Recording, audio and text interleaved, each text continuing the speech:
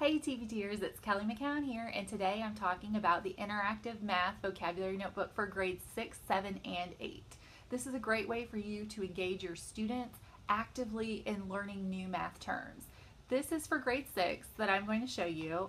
7 and 8 are pretty similar except they have different vocabulary lists. There's an overview of how to use these in your classroom, word wall, posters, and covers for your notebooks. There are rubrics and lists and vocabulary cards.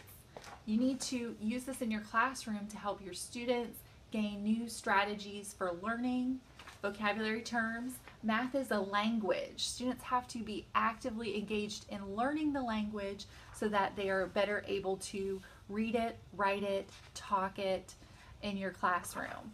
These will help your students. All the lists have all the vocabulary terms for 6th grade in here. 7th and 8th also have theirs in their notebooks as well. There's a blank page if you would like to add words to your list, and the vocabulary cards have different fonts and different sizes for you to use in composition notebooks, folders, or binders.